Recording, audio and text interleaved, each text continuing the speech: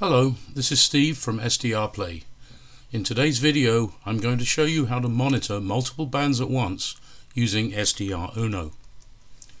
Now, one way to look at a couple of bands at the time is just to use the band buttons that are provided in the VRX control windows. It's a quick and easy way to do it. There are some disadvantages. If you have a pan adapter set up, you may not want to switch your rig back and forth between bands, and of course it's not a true simultaneous view. But anyway, let me just illustrate that one for you. So here we are using Uno. I've actually muted the signal. I'll turn it on. Not much going on at 40 meters. I selected 40 meters using the band select button in the VRX control here. If I want to have a quick look at 20 meters, I just click on 20 and we can see what's going on over in 20 meters. Looks like there's a little bit of activity going on, which is nice. Yeah, someone's doing some transmitting there. I'm going to mute this anyway so that you can hear me speaking. So you can switch around between the bands fairly quickly and easily using the band select buttons. And one convenience feature when you do it this way is the sample rate and decimation values will be set automatically so that you zoomed in on the entire band and no more. So for example, we're at a sample rate of 2 megahertz, decimation of 32. If we go to 40 meter band, we see the sample rate has now changed to 2.64 megahertz with a decimation of 8. So that's all good and nice for scanning around the bands fairly quickly and easily. If we want to synchronize any one of these bands with our rig, we have the rig sync AN007 button in the VRX control window. Just by selecting that will cause that VRX to be assigned to rig control, assuming you have it set up via OmniRig. So getting back to the presentation, another way to do this is to use multiple VRXs, and that's really the main feature I wanted to show you today. And the advantage of doing it this way is you can dedicate one VRX to your rig, and meanwhile you can use the other VRX and monitor what's going on the other bands without moving your rig around, and it's a true simultaneous view. So the downside to this is, if you're averse to it, some maths is required to figure out what's going on. As you may know already, the RSP family of radios are capable of simultaneously monitoring chunks of the RF spectrum up to 10 megahertz wide. So if you want to monitor multiple bands, both of the bands of interest must fall within that same sample chunk of spectrum. So for example, if we wanted to monitor 40 meters and 20 meters, 40 meters extends from 7 to 7.3 megahertz and 20 meters extends from 14 to 14.3. So what we need to do in this case is monitor the spectrum all the way from 7 megahertz to 14.3 megahertz, and that's a width of 7.3 megahertz. So that dictates right away that we need to use a sample rate in excess of 7.3 megahertz, e.g. 8 megahertz, 9 megahertz, 10 megahertz. Now when we're setting it up, as I will illustrate, we must lock our local oscillator to some value midway through that range. And just as an example here, let's say we set the local oscillator to 10.5 megahertz. Our sampled range will now be 10.5 plus or minus half of the sample rate. So 10.5 plus or minus 4 megahertz says we can cover from 6.5 to 14.5 megahertz. So let's try it.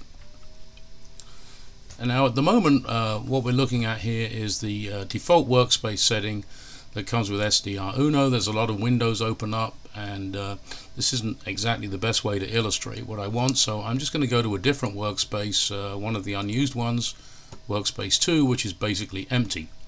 So the first thing I want to do is I want to bring up a control window for the first receiver, and being the first receiver, it's labeled 00, and the main spectrum for that would be good. So we'll bring up the main spectrum. There's nothing to stop you setting up auxiliary spectrum windows as well if you have enough real estate, or maybe you have multiple monitors set up, I don't know. So here's the main spectrum window for this first VRX, also labeled 00. Now we're going to need a second VRX, so we can go to the Add VRX button. You see it right there. We click on that, a second VRX appears. we want to enable it, so we'll click on the red square to make it go green. We'll bring up an RX control for that, and being our second VRX, it's now labeled 01. And we need a spectrum for it, so we'll click on SP1, and this will create a second spectrum window.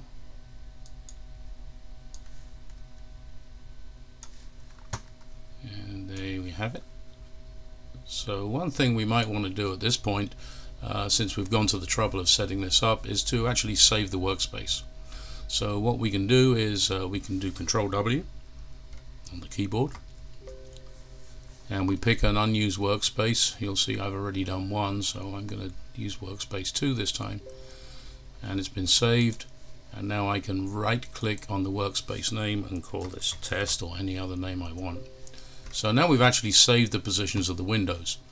Now at this point I will confess that although the window positions are saved, unfortunately in the current version of SDRuno it does not save all the frequency settings. So when you come back to this later, if you've gone off and you've been using some different window combinations, different frequencies and so forth, you will have to set up the frequencies again. Now this video was being made using the latest version of SDRuno, which is 1.22, and we do have plans to change the way the whole local oscillator thing works in a future version. But for now, this is the way to get it done. So first off, we want to set our local oscillator frequency. Now since we just started up SDRuno, the tune frequency and the local oscillator frequency are the same. So we can just left click on the VRX control window, and I'm going to put in what, 10.9 megahertz or something, 10.9 M, and return it. And now we see we have a LO frequency of 10.9 megahertz. If you recall, we decided we needed a sample rate of 8 megahertz, so we'll try 8, and the decimation of 1 is automatically selected. Our IF bandwidth is 8 megahertz, which means that we are able to get the full 8 megahertz of view. So let's click on play at this point, and I've got this thing muted, and here we can see the spectrum we're looking at. It runs from about, what, that's 7.1 up to 14.5 or so. Now when you see the spectrum tailing off like this, that's normally an indication with my antenna set up that I've probably got a little bit too much gain going on. So I'm going to crank the gain down a little bit, and it should flatten out the response quite nicely. So here's the first problem. The 40 meter band runs from 7 to 7.3, and you can see that it's kind of fallen off quite sharply at the low end there. We're good at the high end from 14 to 14.3. So what this really suggests is, because of the fall off at each end of the spectrum, we should probably try an even higher sample rate. So I'm going to select this to be 9 megahertz, and now let's have a look. And now we can see that 7 to 7.3 looks reasonably flat, and we can actually go in excess of the 14 to 14.3. In fact, I might even decrement the LO frequency a little bit, so I'll go over the hundreds of kilohertz digit, and I'll move it down a little bit.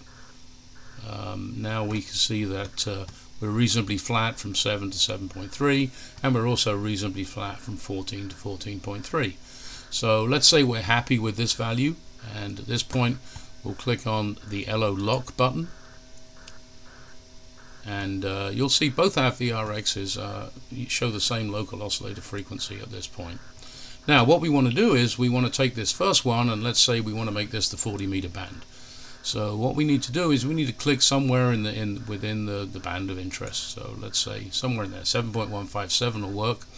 And now what we'd like to do is zoom in to get a closer view of the 40 meter band.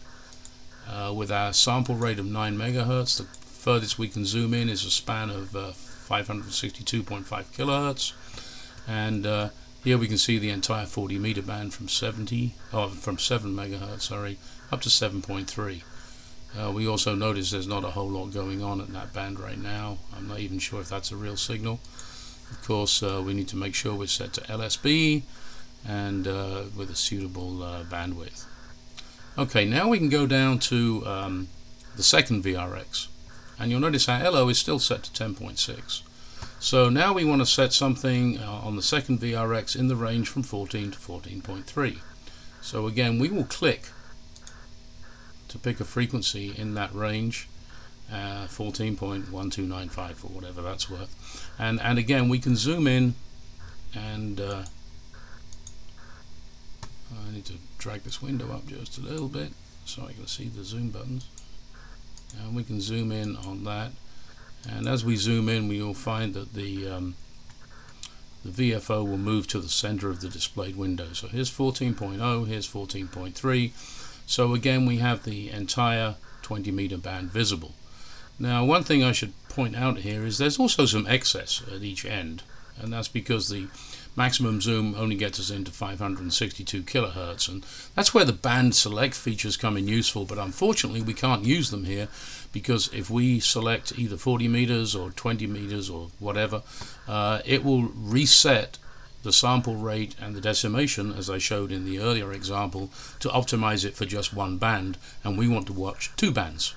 Okay, so now that we've got we're zoomed in, you'll notice that the strange quirk of the software here, the upper scale has changed, but we really wanted to look at 7.2 megahertz, and now our scale's running in the 10 megahertz range. We can just click on the VFO button here, and that will bring the 7.2 into the middle of the window. Now we're zoomed in. One thing we might want to do is increase the gain. Unfortunately, I do not have a very good antenna set up here. I'm going to crank it up a little bit, and hopefully a signal or two may burst through, but I'm not holding my breath. And as you can see, it's still looking pretty dead. Once we've done that for each spectrum window, what we might want to do is adjust the spectrum base, move it down towards the bottom of the display, for example, and the spectrum range to amplify any signals that may pop up while we're doing this. If we go back, we can do the same thing on the spectrum 2. It's already cranked up pretty good actually, but I'll increase it a little bit. And when I was running this before I started making the recording, there was some activity going on 20 meters at least, and there's not a whole lot going on there right now, which is unfortunate, but I hope you get the general idea. So now what we're looking at is we're looking at 40 meters in the top window controlled by the first VRX, and we're looking at 20 meters in the lower part of the screen. Now at this point, I mentioned OmniRig and pan adapters. Well, you see that we've got VRX1 assigned OmniRig control using the RSIN1 button. So we could be working the 40 meter band on our rig, and we could go and we can tune freely on the 20 meter band down here without adjusting our rig, because this RX control is completely independent. Now if we suddenly found a signal of interest down here, and I probably should have muted this signal, it may be breaking through on the audio, what we can do is for each of these we could, if we wanted to, we can open up the secondary spectrum window. If we wanted to look in more detail at a particular signal, we can unmute it and listen to it over the PC speakers, and then if we decide, hey, yeah, we really want to go and see what's going on here, in fact there's a signal coming through right now. Let's see if we can unmute that and hear anything good. Not a whole lot going on. So if we suddenly decided that we wanted to go and start working 20 meters instead, all we have to do is click syncing up with your rig, and then of course you can always go back and look at 40 meters up here and see if any more activity comes up there. Now just some of you may have been wondering at this point, it's like, well, within that range that we're looking at, could I not also monitor 30 meters? And the answer is yes, of course. I'll just illustrate that. We can add yet another VRX, and I'll enable that one as well. I'll bring up a VRX control, and I'll bring that up there. Unfortunately, I don't really have a whole lot of real estate to show this to best effect, but for example, if you wanted to tune somewhere in the 10 megahertz range, which is where 30 meters is, you're more than capable of doing that, assuming that your PC has that much processing power. As you may have noticed, my own, when it's running, is we're running out of system. We're running our CPU up in the upper 80s, up into the 90%. So that's about the limit on my particular machine. But if you have a decent new PC, let's say with an i5 processor, 4 to 8 gig of RAM, you probably will have no problem running multiple windows at the same time. So basically that's how to look at two windows at the same time. So before I go, let's review what we did. Firstly, do not use the band buttons. They're set up to specifically frame one particular band, and we need to cover multiple bands. So first we set up Uno to have 2 VRXs. When we start Uno, we set the local oscillator frequency that we want and lock it using the lock button in the main window. Click on play and we can see the spectrum, and we can confirm that the displayed spectrum is pretty flat and covers the bands that we're interested in. So in the first VRX, we can now click on a frequency near the center of the band of interest. In the example, we chose 7.15 MHz, and then in the second VRX we picked a frequency in the middle of the 20 meter band, 14.15 MHz. We can now visit the spectrum window for each band and use the zoom buttons to zoom in on the frequency of interest, and we can use the RSyn1 button in the VRX to select which VRX is actually synced with our rig if we have a pan adapter. If you see things of interest, you can switch the rig back and forth by using the RSyn button in the appropriate VRX. You probably want to mute the one that's tracking your rig while you're working a particular band, and then turn up the level on the other band so that you can have a listen to what's going on there. And if you have the CPU horsepower to do it and enough real estate on your monitors, then you can add in additional bands. In this example, we could have also added the 30 meter band. So basically there's a lot of options there. You can tune any 2 bands as long as they fall within the 10 MHz max spectrum width of the RSP. So thank you very much for watching the video. I hope you found it useful. If you need further information, please visit our website at SDRplay.com. Thank you, and 73.